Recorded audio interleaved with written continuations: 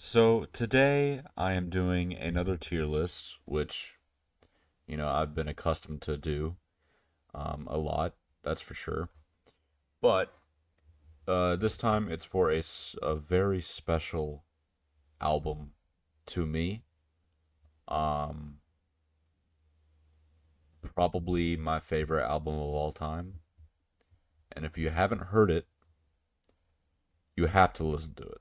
You have to. It also contains my favorite song of all time. I'm not going to reveal what that one is yet for the sake of this video, but this album is absolutely incredible. That's my point.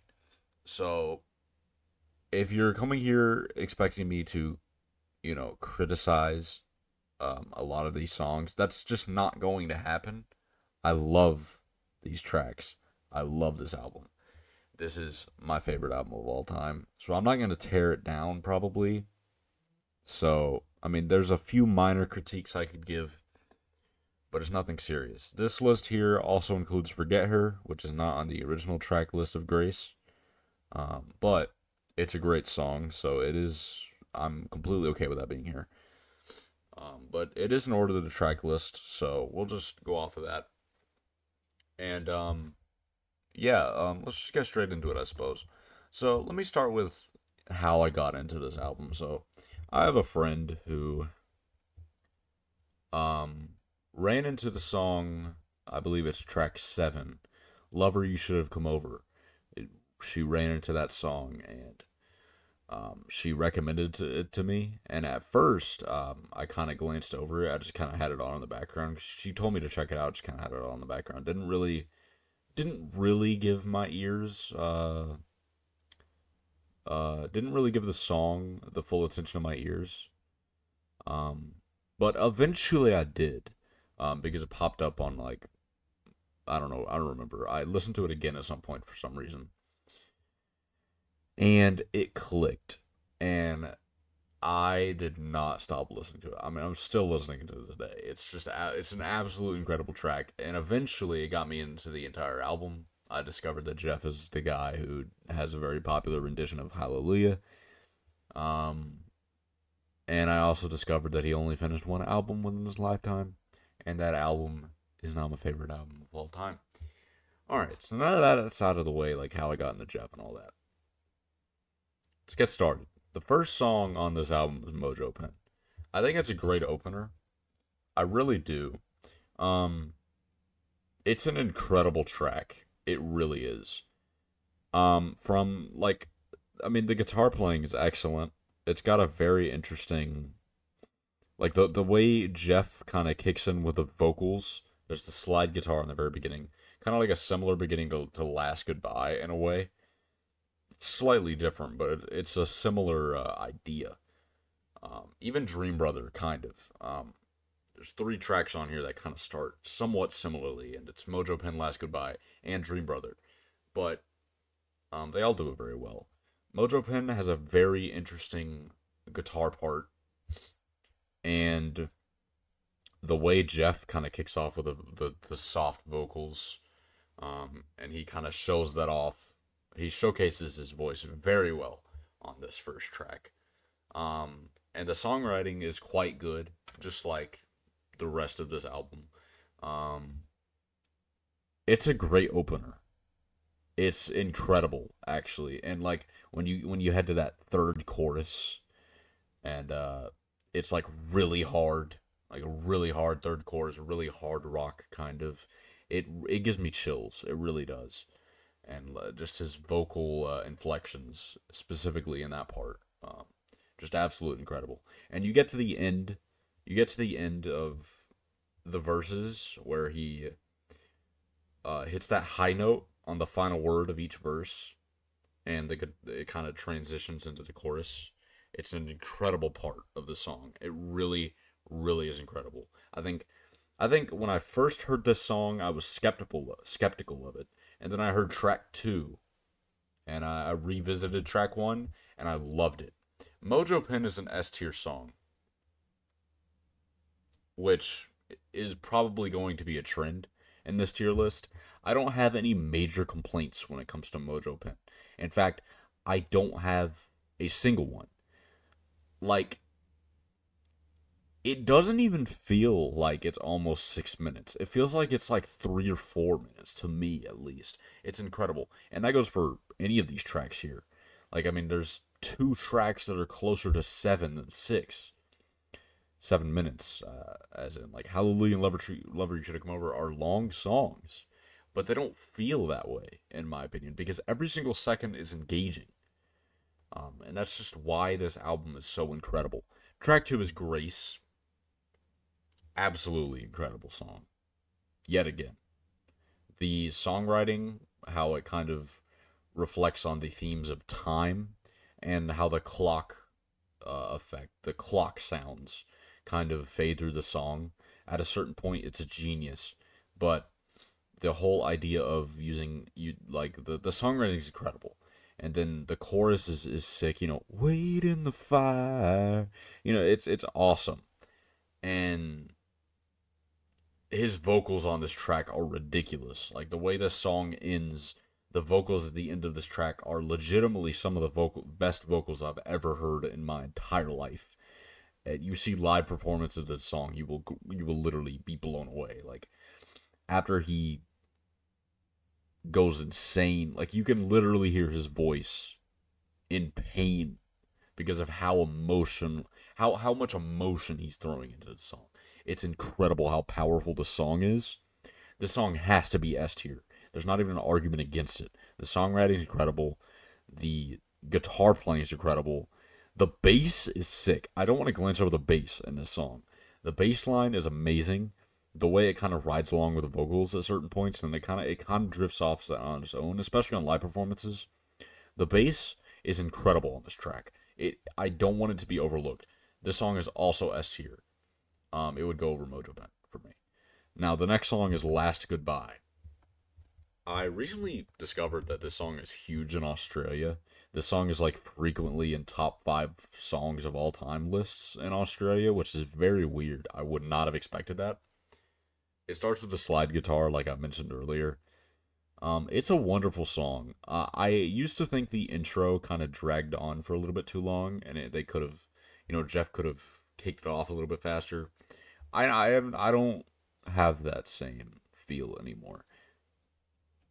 I think it's an appropriate length.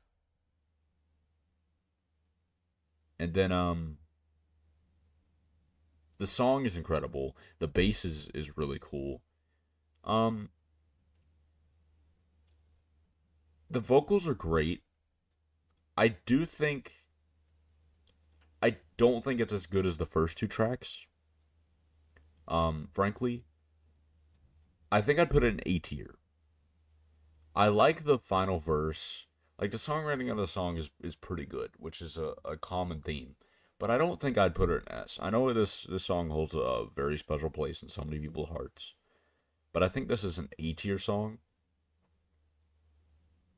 I don't know. It's never hit me as much as those first two. It's a great song. Don't get me wrong. It's incredible. But I don't think it's S tier level. I just don't think the song explores interesting enough ideas musically for me to be at the same level of Grace and Mojo Pin with it. I don't think it does. Lilac Wine. This song is also quite good. I will say this is one of my least favorites from the album. It is a great song.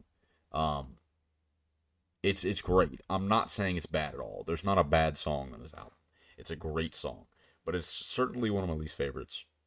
It's a beautiful song. His vocals are beautiful on this track. Guitar is beautiful. This is one of the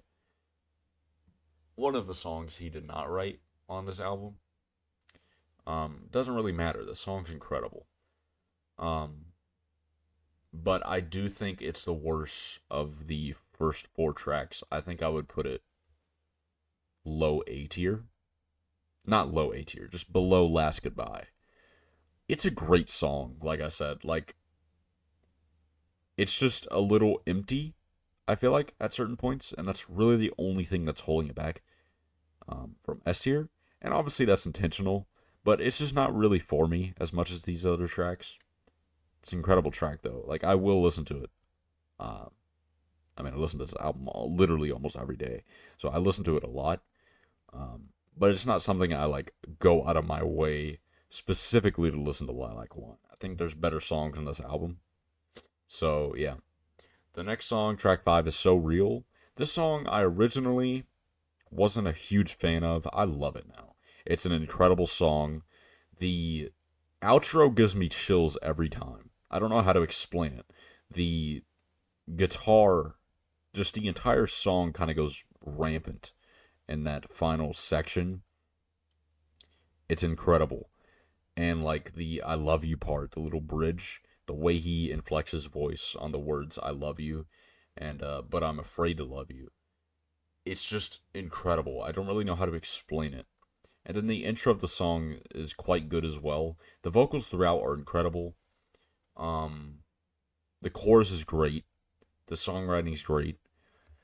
It's a great song. It's better than Mojo Pin, worse than Grace. It's an S tier. Next song is Hallelujah.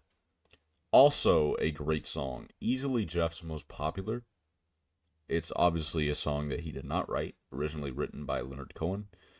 But it is the best version of Hallelujah out there. The one thing I will point out from the song is there's some quite good guitar playing in the song. Obviously the songwriting is incredible. It's not his, but it's still incredible. There's this part where it's literally at the very end of the song, where he holds this note for about 19 seconds, I believe. It's absolutely unbelievable. You couldn't do it, I promise, unless you're insane. But trust me, you couldn't. But it's an incredible track, and it also gives me chills. Like every song on this album can give me chills, and every song on this album has given me chills, one way or another at some point. But Hallelujah is a great song. I'm gonna put it over Mojo Pin, in between So Real and Mojo Pin. I don't think it's better than So Real, but it's better than Mojo Pin. The next song, I'm going to add another tier for. Is that possible? Yeah.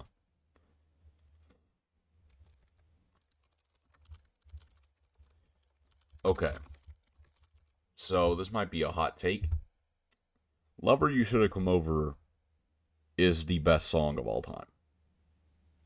I've never heard such emotion and such incredible songwriting. Like, it blows me away every single time I listen to it. And, like, every time you try to sing along, you're like, oh my goodness, I can't sing this. And Jeff just takes it away. And you are blown away every time. This song is a testament to what music should try to be. This song is simply one of the most beautiful, emotional, one of the most beautiful, emotionally striking songs I've ever heard. In fact, it is the best song I've ever heard. Like the little "It's Never Over" section, absolutely incredible. And then you have the background vocals in the background, absolutely incredible. The production on this track, probably the best on the whole album. Just the way the bass fits in with the acoustic guitar. As soon as that guitar kicks in, you could tell. It's like, oh my goodness, this production is sick. And those notes he hits towards the end, absolutely incredible.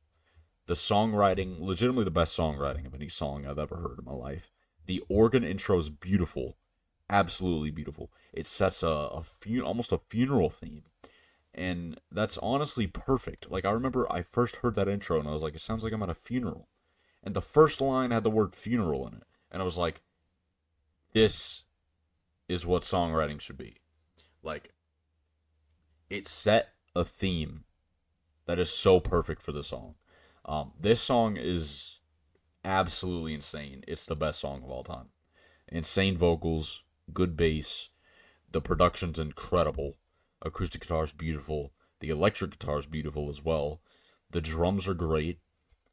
Also, I haven't talked about the drums much, but the drums in this album are also incredible, and there's a track that I will highlight when it comes to drums later on. But yeah, that song is just unbelievable, and I've thought that for quite a while now. The next song is Corpus Christi Carol, track 8. I originally didn't like this song. I would say it's the worst song on this album. I just think it doesn't explore the vast reaches of what the other songs do. Um, it's a traditional song, so it's not something he wrote. It's a very interesting song. It's very different from the rest of the album, but I still think it's a pretty good song that I didn't really think that was that good at first. I would put it in B tier. It's a solid song. It really is. I won't skip it if it's on. I think it's beautiful. It's really beautiful. Now the next track, Eternal Life. This song is also different from the rest of the album in the fact that it is hard rock at its finest. Like, this song is incredible. Like, it truly is. Like, the guitars are so powerful in the song. The vocals match the powerfulness. I love the songwriting in the song. It's easily the most societal song on the album, in that a lot of the lyrics pertain to society. It's a beautiful track. Um,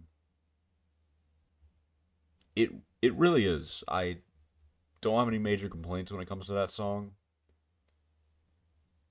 I feel like the chorus was like at first listen, first few listens, chorus was a little underwhelming for me, but I'm definitely grown into the chorus. I think the chorus is quite good. Um, for the song, at least. Um, it's quite the track, and the vocals, especially towards the end, are incredible. Now, the song that I was talking about in terms of drums, the drums on Dream Brother are absolutely incredible. Like, this is what I was talking about. And the lyrics are also incredible. This is a very moving song. When you really look at the meaning of this song, Dream Brother is an incredible song. The intro is really cool. You know, like I talked about the slide guitar. And then there's a lot of other aspects of the song that are beautiful as well. This is a great closing track. If you don't know Grace, it technically is the closing track. Forget Her is a bonus track. Dream Brother is a beautiful track about Jeff, and about, I believe this track is about, he's telling his friend, it's essentially a message to his friend to not leave his wife and child behind. Jeff's father abandoned his family, um, pretty much before he was born, and he didn't want that to happen to his friend's kid. And I believe that's what this track is about. This song is incredibly moving, incredibly emotional. Drums are great. The guitars are great. This is an incredible song. Like, it really is. And it's grown on me. It's the biggest grower on this whole album, I would say. I would put it between So Real and Hallelujah in the S tier. The next song is Forget Her. Also, an incredible track. Like, I know I've said that a lot. The lyrics are great. If you didn't know, I believe this track was originally supposed to be track 5 over So Real, but Jeff liked So Real better, so he put So Real over Forget Her. Forget Her eventually was released, but after it was released posthumously. It's an incredible track. It really is. It deserves to be on the album, whether that's, replacing another track or not. It's an incredible song. Um, it's got more of an R&B feel than the other songs in the album. It's got a great solo in it, and that little vocal inflection right after the not inflection, that little vocal section right after the solo is just so powerful. It's really a testament to his abilities. Jeff was truly one of the greatest musicians alive at the time, and it's just incredible. I would put this song between Dream Brother and Hallelujah. The chorus is great, by the way. The chorus of Forget Her is one of the better choruses on this album. It's just absolutely incredible. Yeah, it's really a shame that Jeff passed. It's so sad because I think if Jeff had the opportunity to create albums like My Sweetheart Drunk, which was to be released, which has some highlights like in the compilation album they released, which like Vancouver's an incredible song. I love that song. And then songs like Everybody Here Wants You, The Sky's a Landfill, they're great songs. But a lot of the songs aren't fully mixed off of sketches. I feel like if those songs saw their full ideas, My Sweetheart the Drunk could even be at the level of Grace. So it's really a shame he passed on. It would have been a treasure to see what he would have brought to us. Yeah, rest in peace, Jeff Buckley. And if you have not heard this album, you have to. It's probably the best album of all time. And if you're not going to listen to the album, at least listen to Lover You Should Have Come Over. It is the greatest song I've ever heard in my life.